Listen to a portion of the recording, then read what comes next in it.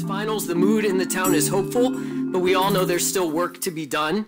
And that could be one way to summarize the message of the report that we'll be discussing today. Let me say a few words about the origins of that report. Since 2005, Education Next has taken a leading role in analyzing the rigor of state standards for student proficiency in the foundational subjects of mathematics and reading. The EdNext reports compares states' definitions of proficiency to that of the National Assessment of Educational Progress, which recent work suggests are well aligned to the goal of ensuring that students graduate from high school ready for college-level work. And they assign each state a grade based on whether their own standards are similarly demanding. The report being released today represents the 7th in this series. The methodology has remained the same, but the context has changed dramatically over that period. In 2005, No Child Left Behind had only recently made the definition of proficiency central to school accountability systems nationwide. By 2009, many states had joined forces with the encouragement of the federal government in an attempt both to improve the quality of their academic content standards and to raise expectations for proficiency through the effort known as the Common Core.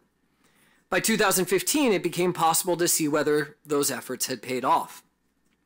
And today, drawing on data from the latest 2017 administration of the National Assessment of Educational Progress, Daniel Hamlin and Paul Peterson provide the first look at this question in the era of the Every Student Succeeds Act, a law that explicitly limits any federal oversight of states' decisions in this area.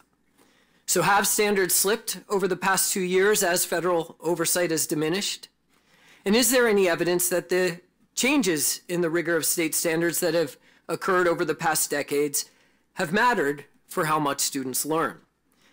Those are among the questions that Paul Peterson will be addressing for us today. As many of you know, Paul's a professor of government at Harvard University, a senior fellow here at the Hoover Institution, and senior editor of Education Next. He's also been the author or a co-author of each of this series of reports dating back to 2015. So Paul's going to take about 15 minutes to present the report's findings, and then we're going to invite an excellent group of panelists to join him for a discussion. I'll introduce them then. So for now, Paul, please take it away. Thank you, Marty, for that introduction, and thank you all for coming today. And thank you especially to Daniel Hamlin for all the hard work that he did to find out what every state was doing. Some states don't want to tell you what they're doing, so it takes a lot of work to dig it out. But he did manage to find it for every single state this year, which is a particular triumph. So what do we find? Well, as Marty said, the motivation of this is to see whether or not states are setting high standards and how they compare to one another and how they compare over time. And we use the National Assessment for Educational Progress in order to make this assessment, because the National Assessment of Educational Progress is given to every state. And so we know how every how every state is doing in terms of educating its students up to a particular level of proficiency defined by the National Assessment in 4th grade and 8th grade in reading and math. So that gives us a norm against which we can compare what states are doing with their own standards. And the takeaways are threefold. The good news is that the standards that rose quite dramatically between 2009 and 2015, which we reported 2 years ago or 3 years ago, they have remained at this new higher standard through 2017, which is the last time that we can really observe this. We can't observe things for the current 2018 testing round. So we also know that the passage of the new federal law, Every Student Succeeds Act, which forbids the federal setting of standards, has not yet had a negative effect on what states are doing. It may be that this is something that could change in the future, but it hasn't as of now. That was passed in 2015, so it's now been 2 years since since the passage of that law, and we don't see any significant change nationwide. The disturbing news is that we don't see an improvement in student performance in those states that raise their standards the most. So we will reach that point towards the end of the presentation. So, okay, what do we mean by state standards? There's some confusion over this. Part of this one definition is that it's the curriculum that counts. Curricular standards is the setting of goals and the material that needs to be mastered in order to reach what some people think you should know at a particular grade level. And then the other standard, which I think is the more meaningful one, is the proficiency standard, and that is how well do students achieve relative to those goals, and is the bar that is set for achievement set at a high level, or is the bar set at a lower level? Because you can have the most wonderful aspirations in the world, and if you have an easy bar, yes, everybody needs to know calculus, but if you know 1 and 1 equals 2, and that's part of calculus, well, then that's not much of a standard for measuring calculus. So is the proficiency standards, the bar of performance that you need to pass is the one that is really, really important, at least in my view. So Common Core State Standards was addressed to both of these questions. A lot of attention in the public discourse focused in on the curriculum that was to be provided, not the proficiency bar that was to be established. But really, the two are so intertwined you can't really discuss the one without discussing the other. And so by looking at proficiency, we are making some comment on content as well. So the methodology is pretty simple. You just simply compare whether or not the percentage of students who are declared proficient on the state exam is the same as the percentage that are declared proficient on the NAEP. If they're the same, then you say, okay, they have as high standards as NAEP. You can't be proficient on the NAEP without being proficient on your state standards and vice versa. They're the same thing. So we give those states that do that an A. Now, actually, some states have set higher standards than an A in some subjects, in some grade levels. And so maybe it's just a rounding error, maybe it's just a testing error. So we sort of ignore that because it's not that much higher. So if a state, we don't give out A pluses, right? We don't. Harvard does that. We don't do that. So we just give A's and to a state that has a bar that's as high or as higher, or even if they're close, if they're in the territory, if they're within the range of the NAEP, we will say that that state is performing at that level.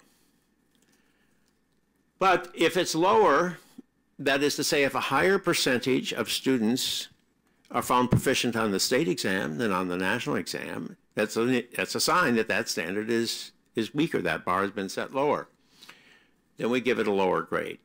So, and in the past, we've given out Fs. We gave an F to the state of Tennessee commissioner. You have to explain that. F to Tennessee, 3 Fs we gave them. 2003, 2005, 2007, I think we gave them an F. There were other states as well, but so this is the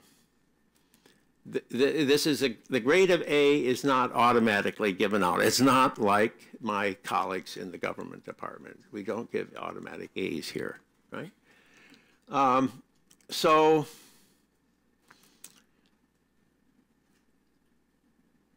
this is sort of what Marty's already said.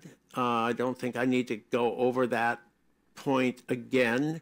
The only point that really needs to be mentioned is that our own evaluation system has changed over time because we have a grading system that's got to be able to compare every state with one another and every state over time with itself.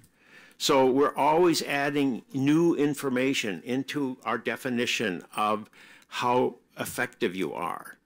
So some states that were getting A's for what they were doing back in 2009 will not get an A for what they were doing in 2009 by the new standards that have now been set, because standards are constantly rising in the country. So everything is in comparison to one state with another and to states with themselves over time. So this means that as standards are rising, the grades that we gave to states in the past tend to go down. So if you go back and read our old reports and say, well, why don't they match up with the current report? Well, that's the reason. Now, we did have the U.S. Department of Education check up on us back in 2007 because some of our grades back then were pretty bad grades. We were giving out these D's and F's and C minuses, and there was a lot of people said, oh, you can't believe this study. And so the U.S. Department of Education was persuaded to do its own rather elaborate several $million undertaking to try to see whether or not we were in fact doing this correctly. And I'm eternally grateful for that work, because they came up with a finding that was almost identical to ours with respect to how well states were doing. And our results have never been controversial since that time.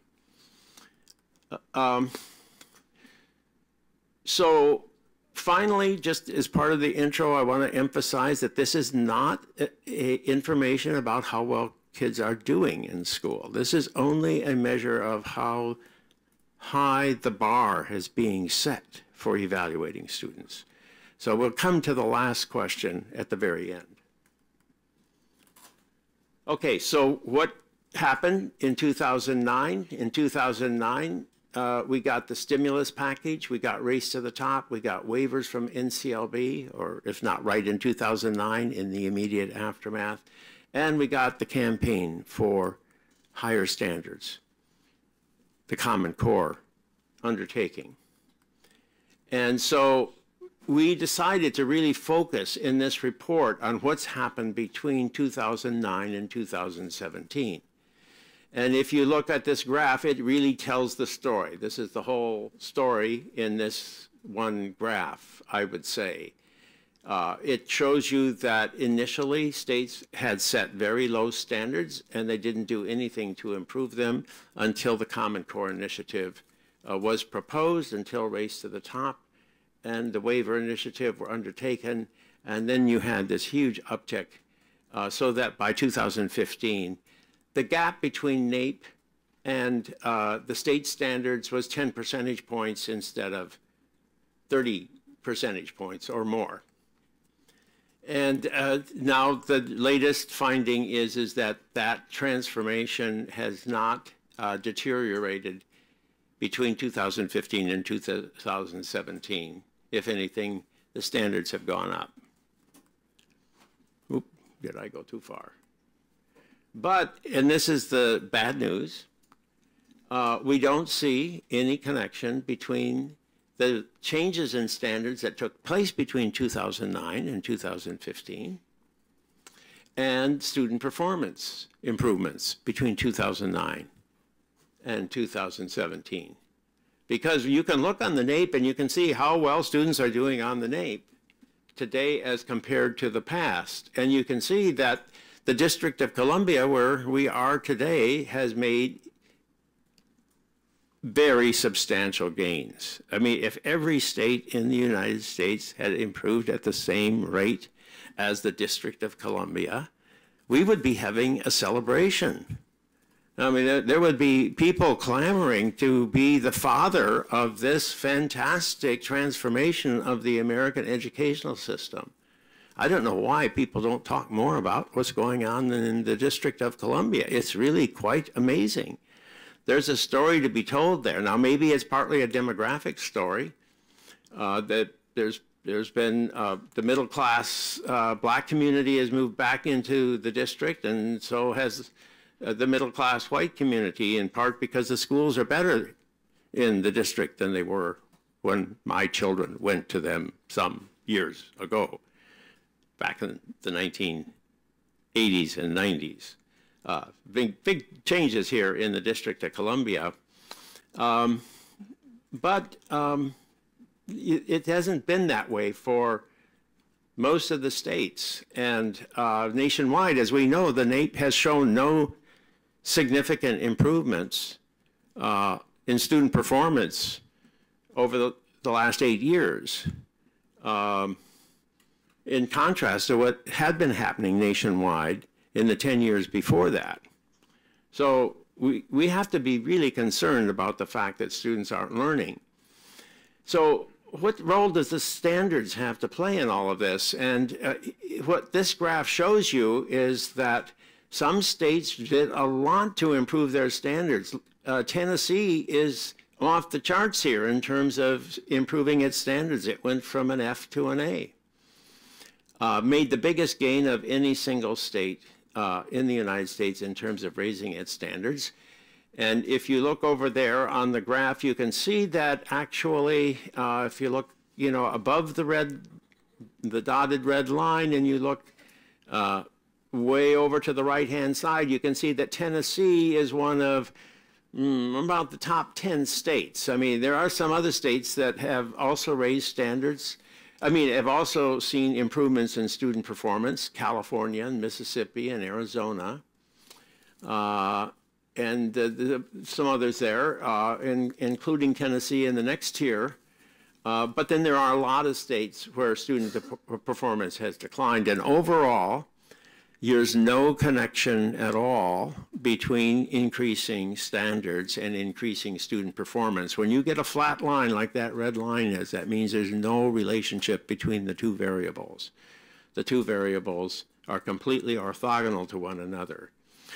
So we don't know if that's a permanent relationship or whether the state standards that have been, now that they have risen, whether over the next few years we will see a rise in student performance as teachers learn how to implement those standards and apply a curriculum that is expected to improve student performance. Maybe something will improve in the future, but as of now, we can't see that there has been the payoff that many in the Common Core state standards movement had anticipated. So thank you. We have a excellent panel assembled for you all to respond to the report and to Paul's presentation of it. I will offer them brief introductions, starting with Dr. Candace McQueen in the middle of the panel. She was sworn in as Tennessee's Commissioner of Education in January 2015, where she's led a major statewide effort to create a new strategic plan for schools called Tennessee Succeeds. It's focused on increasing post-secondary and career readiness for all of the state students and serves as the foundation for the state's recently improved ESSA plan. Prior to serving as Commissioner of Education, she's been a classroom teacher, a university faculty member and department chair, and most challenging of all, Dean of a College of Education. To her left is Robert Pondicio, Senior Fellow and Vice President for External Affairs at the Thomas B. Fordham Institute. He is also a senior advisor to Democracy Prep Public Schools, a network of high-performing charter schools based in Harlem, New York, that we recently learned is having some really significant impacts on the civic participation of the students it serves. He writes and speaks extensively and, I have to say, eloquently on education and education reform issues with an emphasis on literacy, curriculum, and teaching. Finally, Catherine Brown is Vice President for Education Policy at the Center for American Progress. She previously served as Vice President of Policy at Teach for America, and before that as Senior Education Policy Advisor for the House Committee on Education and Labor under then Chairman George Miller of California. In 2008, she also served as the Chief Domestic Policy Advisor for presidential candidate Hillary Clinton. So we have a great group to dive into these findings. I have some questions for them, but I'm going to encourage them as well to ask them and respond to one another. But I'll start with you, Candace, if that's all right. We just saw that between 2009 and 2017, Tennessee went from having just about the lowest proficiency standards in the nation to among the very highest. So how exactly did this change come about? And what role has this increase in standards played in Tennessee's broader and apparently somewhat successful effort to improve student achievement?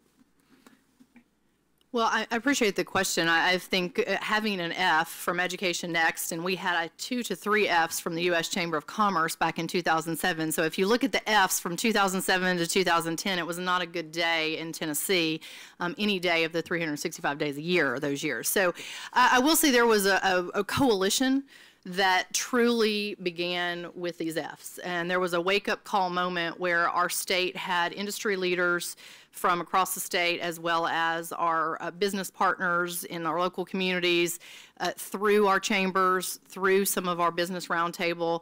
We began on a pathway to raising standards, and I will say it's now a little over a decade. It has been 5 different standard changes over about 12 years that have moved us to ultimately where we believe we have, you know, a gold standard set of standards in our state. But that has been a variety of people making the right decisions over multiple years, with 2 governors that have been very aligned over now 16 years around education issues, one a Democrat and one a Republican, but very aligned in terms of what we have to do to connect educational outcomes and our human capital to our economy in our state. And so that work collectively has been an achievement that we're very proud we finally have an A, and we can talk about that. So Catherine, you watch this issue not just in a particular state, but nationwide. So how do you react to what we've seen over the past 8 or so years? What are your main takeaways? Yeah, well, I first just want to thank you so much for having me here. This is a great event and a really thought-provoking and useful report and resource for the field. And I will say I don't think anything in it was particularly surprising. And I think those of us that worked on the Common Core when we were implementing it thought that it was the first step. I mean, really, standards-based reform has been going on for a long time, and it's been an effort to raise student achievement. And getting high standards in place is incredibly important and foundational, but it's obviously not going to lead immediately to students learning to that standard. And so to me, it just reinforced, I think, where the field is going now, which is a real need for strong, aligned instructional materials and curriculum that will help teachers actually learn the standards, to internalize them themselves, to be able to teach them. Even though the standards have been in place for 8 years, or at least the Common Core, as recently as last year, Ed Reports came out with an analysis of textbooks and found that very, very few textbooks were actually aligned, even though many textbook publishers were claiming that they were aligned. We're still seeing teachers come through the system themselves who are learning. We have many teachers still in the field who weren't taught by these, particularly when it comes to math, very different way of thinking and teaching math. So I think it just reinforces, I think that chart that shows where the Common Core was implemented and then the very high alignment is very encouraging and exciting, and it has done what, we all thought that it would do. But there's a tremendous amount of work going forward, and Tennessee can really prove as a proof point for how other states could model their own systems.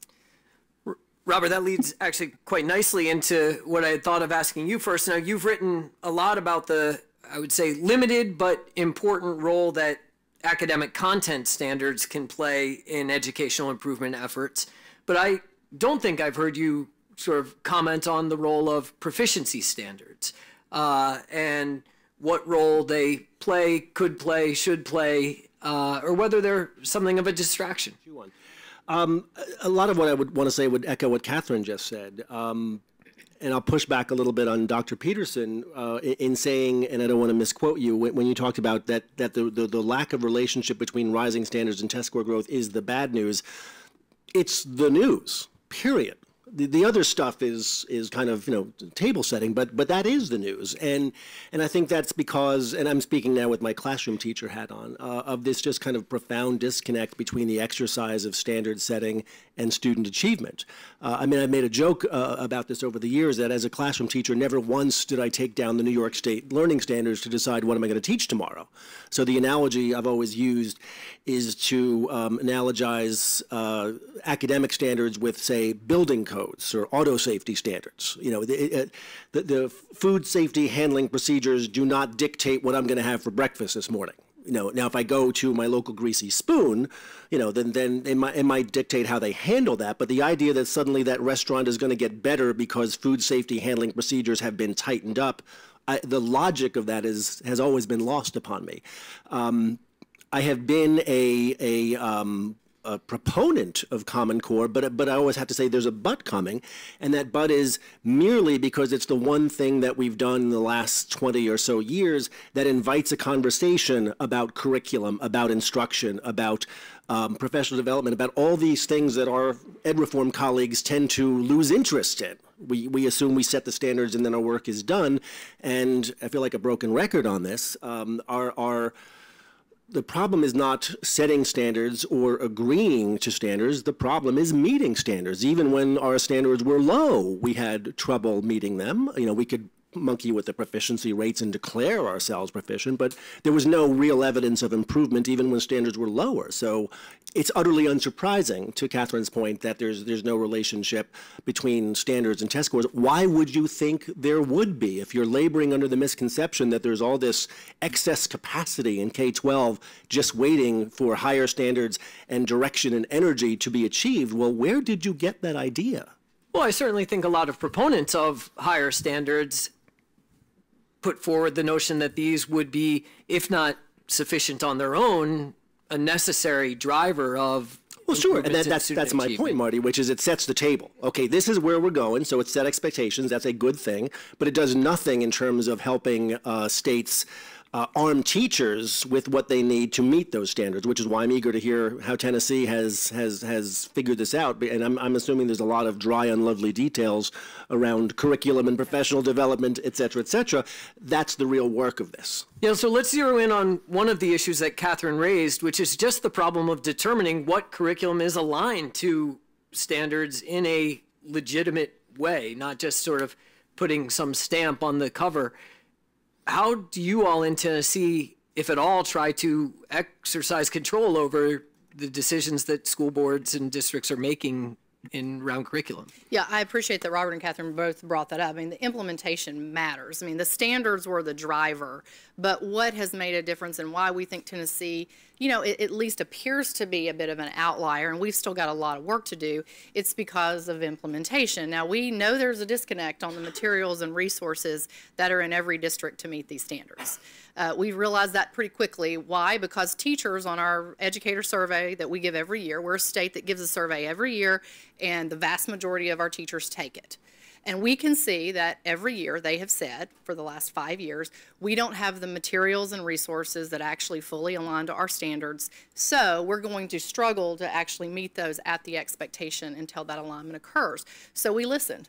And we've created what we consider really strong resources around reading as a bridge strategy as we move to our textbook adoption. And we're creating a textbook adoption cycle that actually is very robust around the instructional shifts, not just putting a new sticker on an old book that says aligned to, you know, Tennessee academic standards. And we're doing that with teachers. The teachers have been part of the strategy. We have statewide literacy coaching that was implemented 2 or 3 years ago, and that has helped us meet these standards. We've created units that are aligned. That is a bridge strategy that allows our K1, 2, and 3 teachers actually see what do high expectations look like at this very low age range, so they can push on that in terms of implementation.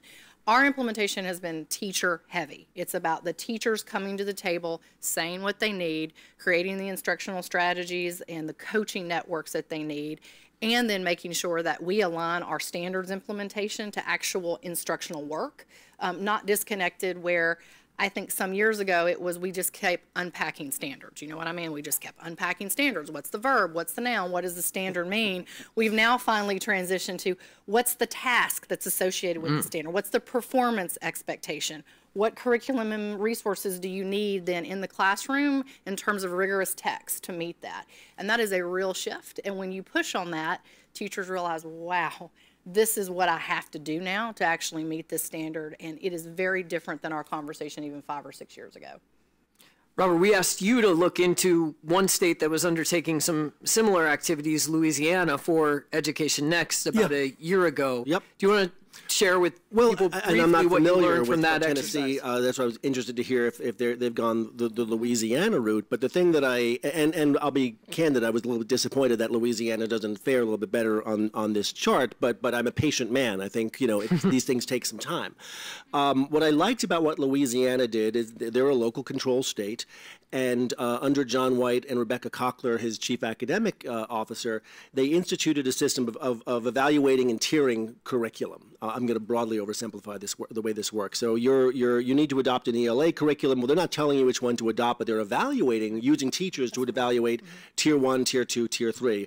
If you adopt a Tier 1, a curriculum that meets all the standards, then you get all manner of incentives. You get professional development that is aligned not to general pedagogy or classroom management, but PD on that curriculum. And then assessments aligned to that. So it's a very nicely organized way of using state power to I think Rebecca Cochler says, to make the good choice the easy choice.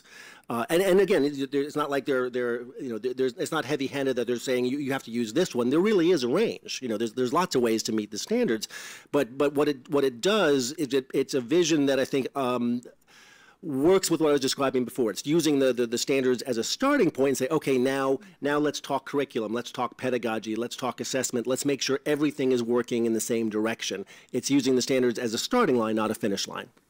So, Paul, are you just not a patient enough man? Is that by producing this chart, which is looking for something akin to a very short-term impact, especially given that you're looking at improvement over 2009 to 2017. But if I see the timing of the improvement in standards that you documented, really that was 2011 to 2015 phenomenon most of all. And as I hear Candace and Robert talk, they're talking about some processes that I would imagine taking quite a while before you would see impacts on student achievement. Well, I'm too old to be patient. And I'm old enough to remember the Nation at Risk report back in 1982, 83. That report really had quite a profound impact on student performance as measured by the SAT. The SAT student performance had been falling just systematically for a decade or two, and it stops in 1983. And it is a little V there on a chart. It goes down and it goes back up again. And going back up again is not as steep as the going down was, but it reversed directions. And if you look at what was happening around the country as measured by NAEP, you could see that especially in the South, African Americans were doing a lot better. There was quite a dramatic improvement during the 1980s. And, we didn't have any standards then. And, what was going on there, and I think what was going on was there was a lot of public exhortation. There was a mood in the country that says we've got to do something about our educational system. I mean, I thought the report itself, The Nation at Risk, was a bunch of balderdash, didn't say anything worth listening to. But psychologically and politically, it had a dramatic effect on people's thinking about the importance of education. And I feel we don't have that today. And the Common Core was not able to produce that effect. Instead, we got a divisive effect. We started fighting over what it meant and whether it was dumbing down standards or raising standards, and it got politicized. So I feel like, I think you can get dramatic change. It doesn't necessarily have to take a long time. Look at what the South Koreans were able to do. You got to realize they were one of the lowest performing countries in the world in 1955. They had been controlled by the Japanese. They had gone through wars. They were just, then there was the Korean War on top of all the other wars. And they were a desperate nation. And they said, we got to do something about this because we are on the fringe of totalitarian regimes and we have to really develop our human capital. And they figured out a way to do it. And they did it rather quickly, amazingly quickly, even if the full fruits of it are only being felt today. So, yeah. So that's what you were that's the mechanism by which you're thinking that there could be an immediate impact. And so I guess what we're learning is that suddenly changing the percentage of students that we're reporting are proficient does not have that kind of transformative impact. The media doesn't care. And so, Catherine, to you, does proficiency matter anymore, and do state definitions of proficiency matter? In 2005, when EdNext started doing this series of reports, the definition of proficiency was actually quite central to the design of school accountability systems and needed to be because of the federal control of them.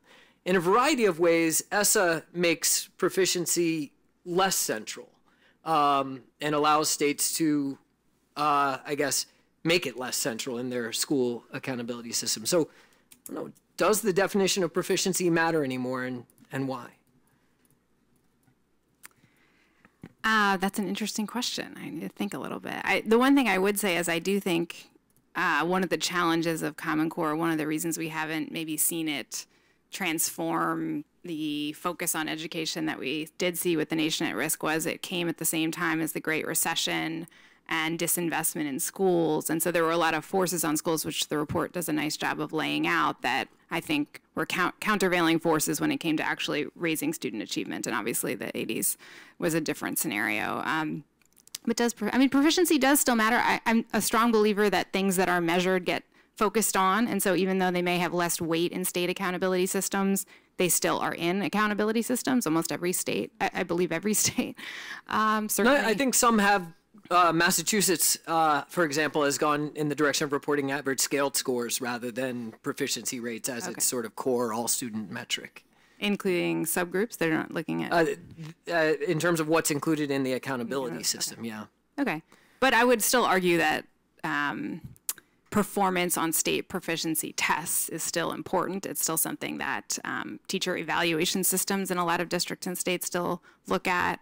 And it's something that parents look at. I mean, these tests still go out to parents. They get individual ratings of where their children are on different proficiency measures. That was one of the exciting things about the Common Core, that you were going to be able in a clearer way to know what your child was supposed to know at the end of each grade and then how far they were progressing towards that standard. So I think it's a good move that ESSA made, that we're also now thinking about things like chronic absenteeism and school climate and other things that we know families deeply value when it comes to, helping their children grow into the people they want them to be. But I don't think we're going to, because of all the things that Paul mentioned, the economic competitiveness around the world, we are still, if anything, parents, I think, feel more anxiety about the world that their children are entering. And so they're more focused on their grades and their scores on tests beyond state accountability systems.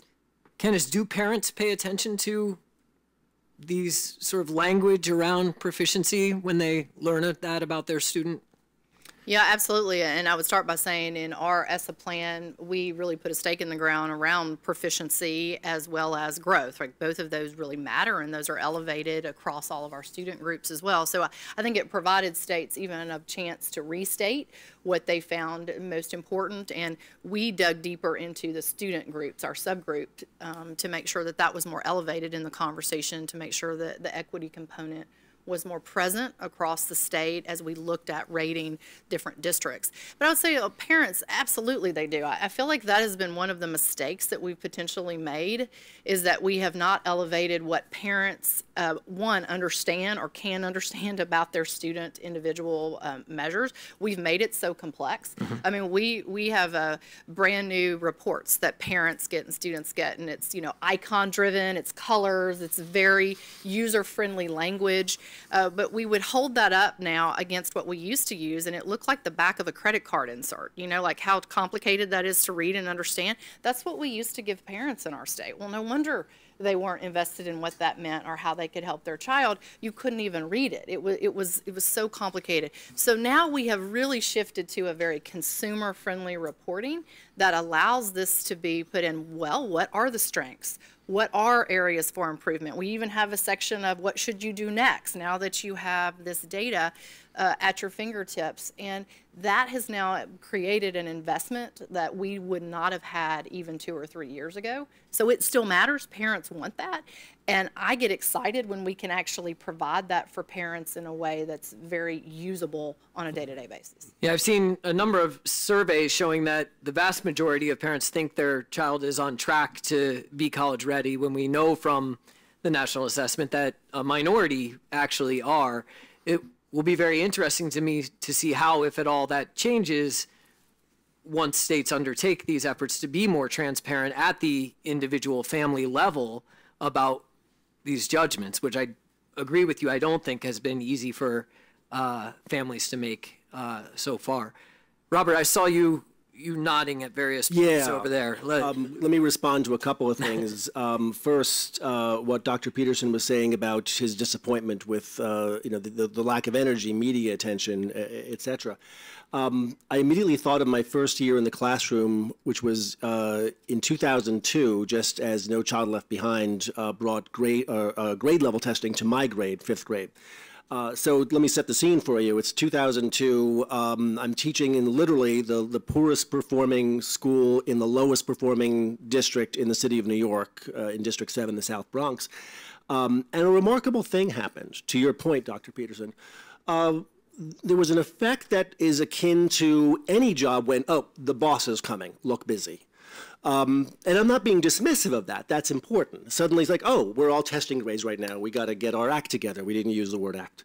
And that had a nice short-term effect. That wrung the instant excess capacity just by the act of sitting up and applying ourselves a little bit more. You know, any complacency that we had was gone. And that was it. You know, and then we went back to being, we never got good. We got a little bit less bad than we were, but it's still, that school to this day, 20 years later, is still the poorest performing school in the poorest performing district in the city of New York, which says something, or should say something. So now let me, perhaps risk committing career suicide in public. I think we have to reckon with the fact that perhaps we have reached the limits of what we can achieve as policymakers. And so back to your question about ESSA, it makes all the sense to me in the world that the center of gravity should shift to states, because whatever additional achievement is to be wrought is only going to come from what I have described in EdNext and elsewhere as a reform-based, or sorry, a practice-based vision of ed reform. We have to improve curriculum, pedagogy, professional development. You can't do that at the national level. That is only the work of states and districts and schools. So this is it, folks. Or at least I think we have to recognize that we may be bumping up against the limits of what we can achieve from here in Washington. Catherine, you want to respond to that? I mean, I don't largely disagree. I think Washington has a really important role to play in terms of allocating funding, particularly to low-income students, and we're seeing more and more evidence that, and for a long time there's been a narrative in the ed reform circles that funding doesn't matter and everything can get fixed as long as you have high-performing, hardworking teachers. I think that has been largely debunked, and so, Title I still plays a really important role. I think having accountability systems, so I think federal policy anyway does set the stage. It creates transparency, and again, it sends resources to the places that need it most. It doesn't do that as well as it could. I think Title I formula could be much, much more targeted. Let me ask a more focused question about federal policy, which specifically involves the real core topic here, which is federal oversight of state standards. I assume the Center for American Progress was in favor of requiring federal approval of standards, ensuring that they are actually sort of aligned to the goal of college and career readiness. Paul noted that this was the analysis that was sort of the first one to be able to look at the decisions states are making in this area under ESSA, where they have total flexibility to set standards as they like. Are you sort of encouraged at all by the patterns that you see states make, the decisions that you see states making, or is it too soon to sort of evaluate how states are handling that flexibility? So, I mean, one point of clarification, the report repeatedly refers to the federal government setting national standards. So just that is one area where I would take a bit of disagreement with the report. The federal government never imposed standards. They came through the National Governors Association and the Council of Chief State School Officers. They really were developed by states, and that's just a fact. You know, 42 states adopted them. There's also some references somewhat tangentially to a lot of states abandoning them, but Achieve did a really nice analysis of this late last year and found that overwhelmingly the states, even the states that went through a review process, which we would argue is largely political, have retained the core of the standards, and they do remain in place. So the federal government never actually had a role in deciding whether the standards were acceptable or not. I believe the language in ESSA now says you have to have standards that are aligned with the entry requirements for your state post-secondary flagship school. I think that's important. We haven't seen much oversight come out of this Department of Education on most things, but I think that's a reasonable standard. But even under Arne Duncan and John King, I think there's this perception that the federal government is like withdrawing funds or holding funds back or really punishing states that aren't doing their job when it comes to standards. But in the reality, I think they have literally never withheld Title I funds from a state. That the enforcement mechanism is more of a threat than an actuality. Yeah, though under Race to the Top, it was the opposite, not a threat, but a potential additional reward, and I would put the waiver flexibility in that same bucket as well. Right. No, I don't disagree with that, but that is an incentive is obviously different than you must do this or you're going to lose them. So, Paul, I'll ask the same question again about patience. Is it too soon to really see how states are handling this flexibility under the Every Student Succeeds Act, given that the law was enacted at the tail end of 2015? Would we really, should we think about this data more as a baseline for what's going to happen during the ESSA era, or as an early indicator of what has happened? Well, I would expect to see that the standards themselves will remain in the same range they are currently. That is to say, I think we saw a step function shift in expectations for standards that took place as a result of the Common Core movement. And states now have accommodated themselves to these new higher standards. I think it'll be very hard for states to go. Tennessee is going to have a hard time going back to setting the standards that they had back in 2003. I can't imagine who the governor is that's going to make that change. And I don't think it's just going to slide down. I think it's a big change that's occurred. I think the real question is whether or not those standards are going to affect meaningful behavior in the classroom in the way that Robert is talking about. And about that, I am much less sanguine. Ken, just one more question for you. Well, looks like you want to weigh in. Yeah, I'll just comment on that because I think it's a really important point. I mean, I feel like what we have done with some of the reform policies and certainly the work to get to higher standards is if you were mountain climbing, we've gotten to the base camp. And we've done some really strong work to get there. But the harder work, I believe, is now climbing to the summit, which is this more practice-based, instructional-based work that we have to do. And it is a real shift in the classroom to change to student work and tasks that are at the level of the expectation. That will not happen overnight. I mean, even with the work that we do and the support and the resources, that is a real shift in thinking. But it's the right shift because that's ultimately what's going to move students forward. So I think we've got a long way to go, and I think this next push is maybe even harder than what we have done to get here. And I do feel like we have to continue to have a strong sort of voice from the U.S. Department of Education to say this matters and don't forget that all kids need to be moving forward. That sort of push is very important to all of us at the state to maintain, I think, the progress that we've either made or still have to continue to move forward on. And going back to Paul's observation that he thinks it will be very hard, and I should say we'll open it up to questions from the audience immediately after this, so please get ready. Paul's observation that it would be very difficult for a governor or a commissioner of education to preside over a lowering of standards in the current environment, even though many had made the decision to do just that in the past. Tennessee, as you mentioned, has been through a process of multiple standards revisions, including one where it took a look at the Common Core and decided to make some revisions intended to align the standards specifically to your own goals in that state. As you underwent that process, how hard was it to prevent slippage in expectations? Was that dynamic present something you were worried about, or was really the focus elsewhere?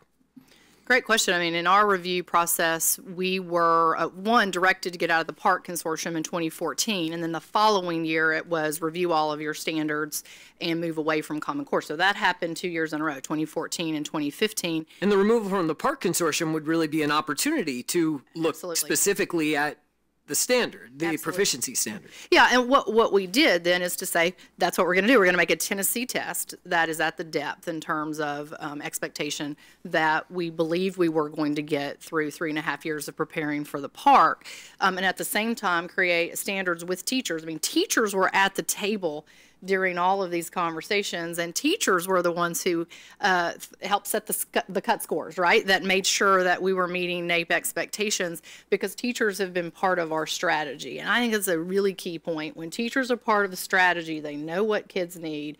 You have post-secondary saying this is what you need. That really matters in making sure that your overarching community is bought in. But yes, we were concerned that the standards review process may lead us down a different road. But because the teachers who had been experiencing those higher standards now for 4 years were in the room saying we can't go backward, then all those instructional shifts stayed. Yeah, standards changed, but the instructional shifts are there, and the expectations and the rigor is still exactly like it would have been multiple years ago. When you are wisely, in my estimation, asking teachers for their input, could you just describe who those teachers were exactly? Great question. So we had a really important strategy under Race to the Top. So we were a first to the top state with Delaware, and we used that money, a good portion of that money, to train Common Core coaches. That's what we called them. And those coaches are actually developed across the state to literally be on-the-ground individuals in both math and ELA with strong training themselves. And we did training at the tune of about $15 to $16 million, multiple summers during our Race to the Top phase, that really pushed the instructional shifts in a very, very deep way. Looking back, I wish we'd had the curriculum like paired with it at the same time, but at that moment, we were creating these cadres of teachers that will never want anything different because of the strong training that they got for multiple years, and then they were training others. So we brought some of those same people back as we were going through our review process, and then people that they had brought into the fold at the local level that are now part of our teacher leader networks. We have 40 teacher leader networks that we've developed across our districts, and those are the people who are the mouthpiece for rigor and higher standards and making sure the implementation and the curriculum matches what your expectations are. Teachers have led that. The reason I ask is, and here's an idea that any state, not going to be Tennessee, you've got your program. The 49 other states, please steal this idea. Maybe don't, it's probably a bad idea. Rather than driving this through teacher leaders and a state's best teachers, I would love to see a state pull together a consortium of their mediocre teachers. And I'm not joking when I say that. Think about this. If you pull together and use to drive implementation your superstar teachers, well, they're going to come up with the ideas, the pedagogy, the curriculum, etc., that they can do. And then the other teachers are like, yeah, I'm not at that level yet. Wouldn't it be interesting if we sought the advice of teachers who are struggling? Can you do this? Can you implement it this way? What tools can we create to make you better at your job? Henry Hetker, retired government. I thought I'd just ask you, is there anything in the curriculums that could be taught that might reduce gun violence? I also note where Tennessee is on that chart that's presented there. It's in the positive territory.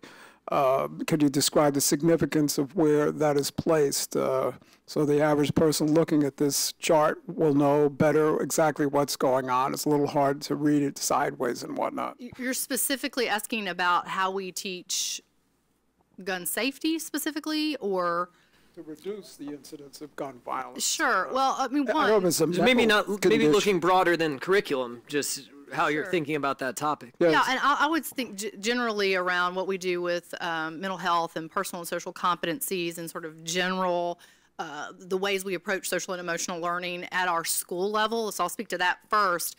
We've done a great bit of work on what we would consider trauma-informed learning, ACE's work in our state, where we have thousands and thousands of teachers that have now been trained over the last 3 years in those components. That has made a real difference in just being vigilant at your school around kids who need an adult in their life to have an impact. I was just in a school that has peace corners. They are a true trauma-informed school, and that elementary school is very different than many others, and we're trying to scale that up across both our rural and urban districts. And on the other side of that, we've done a lot of work just generally in the non-academic space, and particularly in schools that are in need of improvement, our priority schools in our state. We feel like we did case studies of 21 schools that have come off of our priority school list over the last 4 years. And when we looked at those case studies, they had some commonalities. And one of them was strong leadership. You can imagine that's going to be key. Who is your leaders at the top, and how do they create the environment? 2, what are they doing around instruction and resources and the support for the expectations around everything from instructional coaches to what they're doing specifically on getting you resources. But the third one, which was somewhat a surprise for us, is these schools that have come off of the priority school list and have had these changes, they had a really strong non-academic programming, a culture that was bringing in a social emotional learning, personal and social competencies instruction that was part of their academic work. And that was really teaching them to be part of their community. Did they feel did they belong? How were they taking care of themselves? What were they thinking about in terms of social issues in their community? And it really helped elevate those conversations in those schools in ways that kids felt like they actually had adults they could go to and belonged as part of a community. So I would underscore how important that has been to some of our school improvement work too. Candace, I wanted to kind of ask you to continue on a little bit in terms of a possible thesis that has been advanced by some people. So some would say that many of these school shooters are people who feel humiliated, alienated from the schools in which there are a lot of targeting of schools, and many of these young men that are doing it are not necessarily shooting up shopping malls or something like that. Is it possible that too much emphasis on college readiness and not enough emphasis on career readiness, on vocational education or career and technical education, is fostering this feeling of alienation and humiliation? I think of Alabama, which is a neighboring state of yours and has a lot of interest in vocational education. I don't know, have you explored this at all, or what? Just reflect on what I'm saying. Well, there's a lot in your question, but I'll start I know, with I apologize. Career and technical education first, and then I'll go back to something you said and some data that we have on that topic. First, we really have been a state that has shifted to talking about credentialing and post-secondary education and continuing your education in a much broader sense than what you would think of as just a 4-year college degree. That has been, I think, a challenge for us. I think we really started under this, everybody needs to go to a 4-year college. I think that was the message. If you were to look back at 7, 8 years ago, we've now transitioned under Tennessee Promise, which allows every student in our state to go to college for free with mentorship and a service component to any technical college or community college. We then aligned all of our career and technical education programs to what the market actually needs. Industry-aligned programs with certifications that are associated with them. So we've elevated career and technical education in a way that I think every state should. It's a pathway that you could go into a career, you could then go back to post-secondary, right? So it's not an either-or. You should have options, and your degree and your experience should set you up for those options and show you what those are. So I think we're doing an extraordinary job in CT, and I think we need to do more of that as we dig in on ensuring more of our students are taking advantage of our technical college system. To your point, though, we've just had a school safety working group that our governor called over a very short period of time, about a 4-week period after the Parkland shooting. And we shared a lot of data from different avenues and different departments in our state government. And our Department of Mental Health and Substance Abuse shared some really compelling data that what we're seeing with a lot of our school shooters is not necessarily mental health issues. That we think that. We've elevated that as that's the reason. There is some of that, but it's not the vast majority of your students. And what we are seeing is a bit more on the side of, is there an engagement in the school? Not necessarily a mental health challenge, but what's that engagement level that we saw in some of the data that was shared there. And so we've had to step back and said, to your point, how do we make sure our students are part of that larger community and feel like they have outlets extracurricularly in school?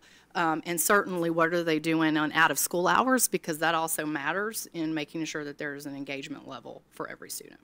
Candace, can I circle back to the, go ahead, Kathy. Can I just jump in real quick? I mean, every country in the world has alienated students and adults, and the United States is the only place where they regularly commit mass murder with guns. The difference here is that they have easy access to guns. And the solution, I think we should do all these things. I think it's great that you are. But until we ban assault weapons, have background checks, and do some serious gun control, we're not going to get this problem under control. Candace, can I circle back to the first part of your response to Bill's question, and hopefully get it a little bit more aligned to the content of this report, which is as you try and create more and more varied post-secondary options for students, including in the career and technical education space, does the fact that you've raised your academic expectations for all students, is that in tension with that goal, or is it sort of complementary? So I could imagine it being in tension if it sort of a need to continue to focus on traditional academic content interferes with students' ability to pursue other paths. But I could also imagine them being more complementary. Absolutely more complementary. So if you look at our 9 out of our 10 highest growth areas in our state, all require some type of post-secondary credential. Now, some of these are credentials that you could actually earn in high school or in some kind of dual pathway. But because of that, we know that the high expectations are a bit of a minimum. That's a minimum for everybody. And our thought is if you're going to go into our 3 high growth fields of healthcare, IT, or advanced manufacturing, you have to have a level of knowledge in math and science and reading that is very different than what this would have looked like 15 years ago. And so we've had to do a lot of re-education on what that looks like now for someone who's in advanced manufacturing. This is not someone standing on an assembly line waiting for things to go down a conveyor. This is about someone who is programming computers and they're doing robotics. And so re-educating what are these high growth fields in our communities and how do we make sure kids are prepared for them. Technical manuals. I've sat beside someone on a plane not too long ago. He was in an auto diesel school. I could not understand the textbook he was reading.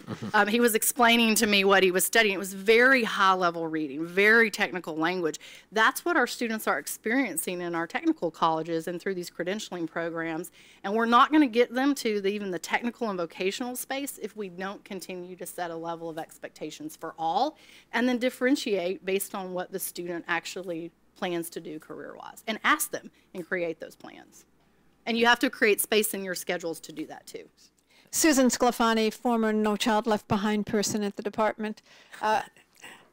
You had $116 million to retrain your teachers, and I think this is the absolute critical issue for all states. How do we take teachers who themselves have never experienced this level of deeper learning that we're now expecting of all of our students to rise to the ability to not only internalize those standards, but then also know how to teach them if they don't have $100 and some million given to them for that purpose. Yeah, I do think money and resources do matter in the training components and the ongoing coaching with teachers. So I do want to say that that obviously helped us, but we have continued to invest there as a state with state funding to make sure that we are elevating that in terms of all of our priorities. The teacher matters, and the ability of that teacher to have the instruction at the level that the students need and to understand the best curriculum does matter.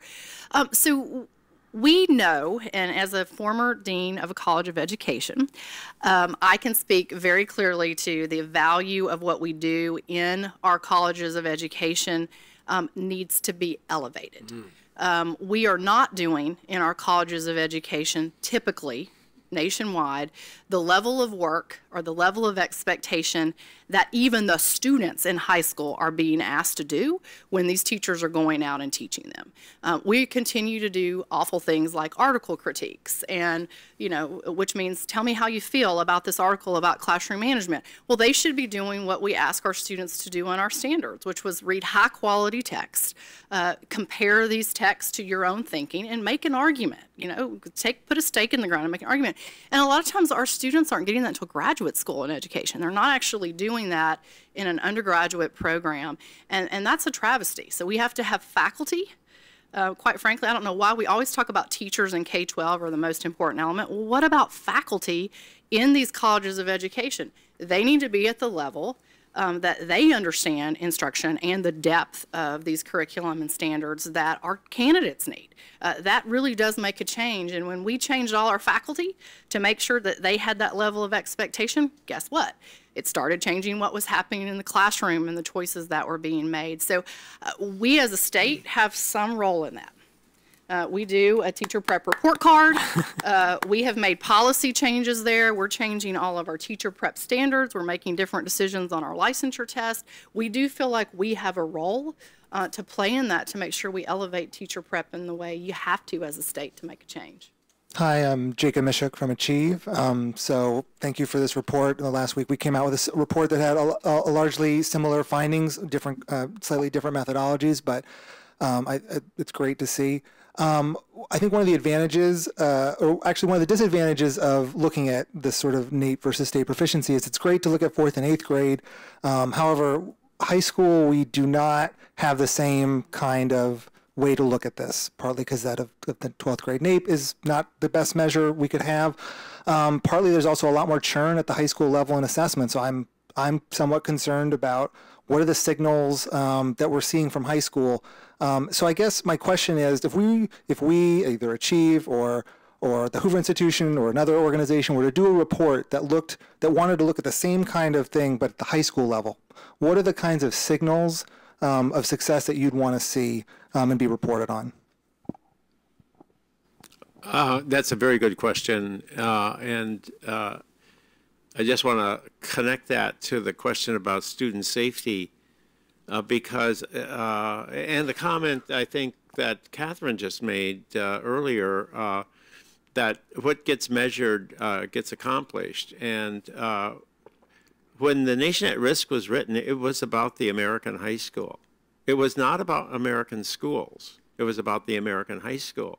And that was the institution that was at risk. And then that just disappeared from the conversation. It was about the education. And then we set up a system of evaluation that basically focused on elementary and secondary education. We got testing in 3 through 8. Every year, you could look at growth from one year to the next. You could look at teachers.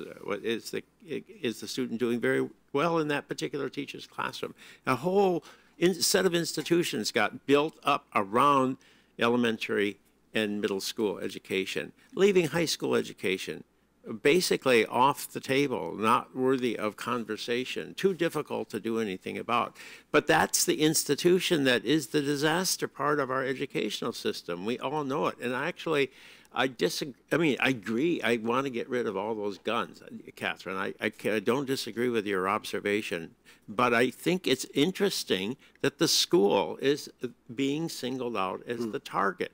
Now, the police were the target for the black community, and we took that as a sign that we needed to really think about the police departments in this country and what they were doing and why it was that they were the target. Well, you can understand why police are the target, because they carry guns and they kill people.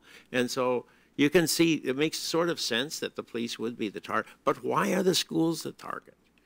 And there you have to say, what is dysfunctional about this institution? So I really do agree that that's and the academic community is responsible too, because the academic community doesn't do the research on the high school. in the same way. We don't, maybe we sort of say we don't have the tools, but I do think we have to think deeply, what are the tools that are out there that could be explored and analyzed? Maybe chronic absenteeism is one of them. We do know this, that troubled schools have unbelievably horrific levels of chronic absenteeism, and it's just being totally ignored. We also could look at performances in specific subject domains on the SAT, but even more on the advanced placement tests. And so there's a lot of things that could be done in that domain that I hope that will be explored in the years that are coming. And one of the interesting developments in that space has been some requirements in some states that all students take college entrance exams, which, whatever its merits as a policy, is a nice source of comparable data. And so that's one of the things I would look. And it is increasingly feasible to track graduates of high schools into post-secondary if states are willing to make the investment in doing so. And there's a lag in getting that information about a high school's performance, so that limits its use for accountability systems. For this type of research would be useful. I would just add one thing. We've started doing something called our Drive to 55 report. That is our attainment goal in the state. So it's unifying across it's a unifying attainment goal for K-12 and higher education.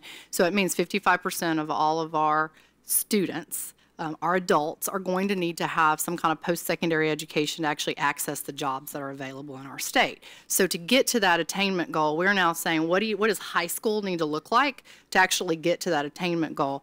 And so we're showing now data across all of our districts that are on EPSOs, early post-secondary opportunities, how many of your kids actually got these across the different subgroups.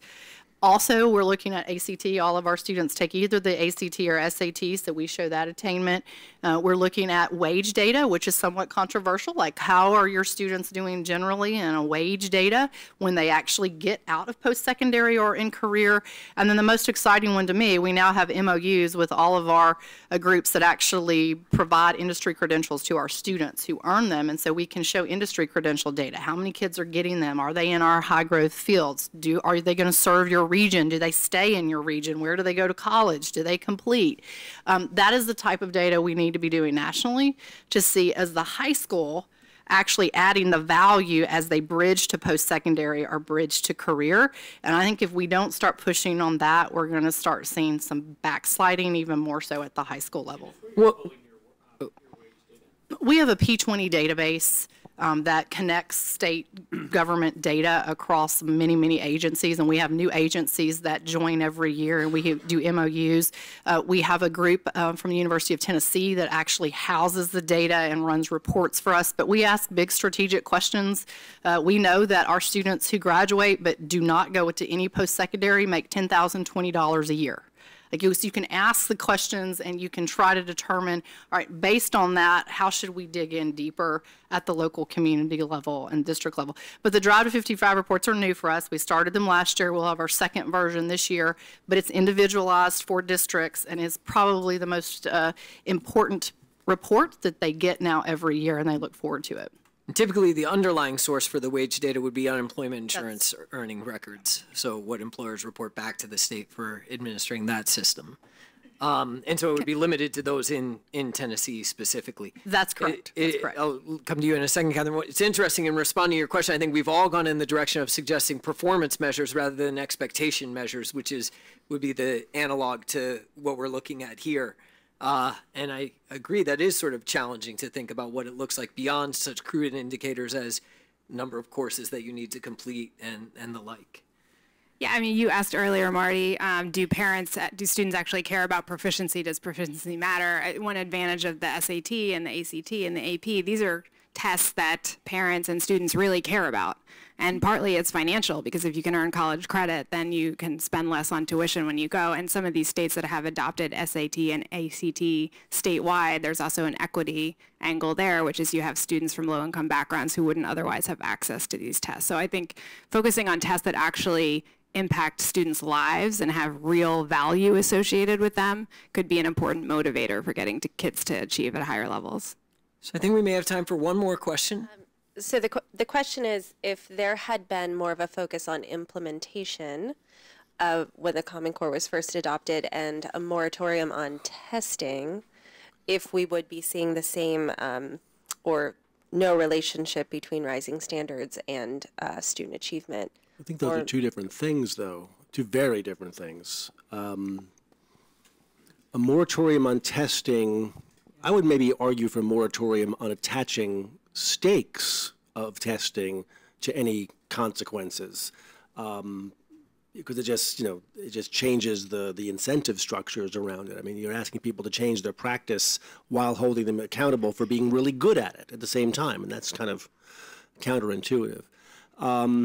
Look, my answer to that implementation question, this was my hope, this, as a Common Core, and somewhat disappointed now, Common Core advocate.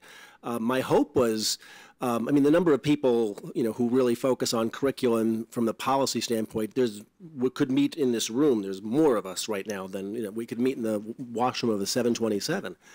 My hope was those of us who are so wired would have seized that moment and said, okay, it's our turn at bat. Let's go. Let's talk curriculum. Let's talk pedagogy. Let's talk professional development. Most of us who are curriculum-minded spent our time fighting Common Core. So to my mind, it was a bit of a lost opportunity. So I'm not sure that's the thing that I think left the rails, is that whoever the question was, the politics of it just were toxic. Any observations, Candace? Yeah, I would only add, I mean, coherence matters and alignment matters. So ultimately, the test points to the performance of what you're hoping for, and a lot of times the standards can't be fully understood until you see what that performance measure is. Then it's like the aha moment of, oh, that's what that standard meant the whole time. And then that alignment of the curriculum and the choices you make on resources and PD that's aligned to that, that's like the magic sauce to this whole recipe. And so when you have all of that aligned, then you start getting growth. And that's what this is ultimately all about. So the alignment matters, and having one without the other, or holding some accountable but not others, it just ends up not creating the coherence that we believe has really mattered in our state. So I think we're at time. I started out the conversation by noting the mood of hope, but the acknowledgement that more work needed to be done. And that's certainly what I sort of was left with from this conversation, that there are a lot of questions that people like me, who have paid attention mostly to the policy level, really need to get up to speed on if we want to be constructive in trying to help higher expectations actually translate into improved performance. So that and go Caps are my takeaways. So please join me in thanking the panel.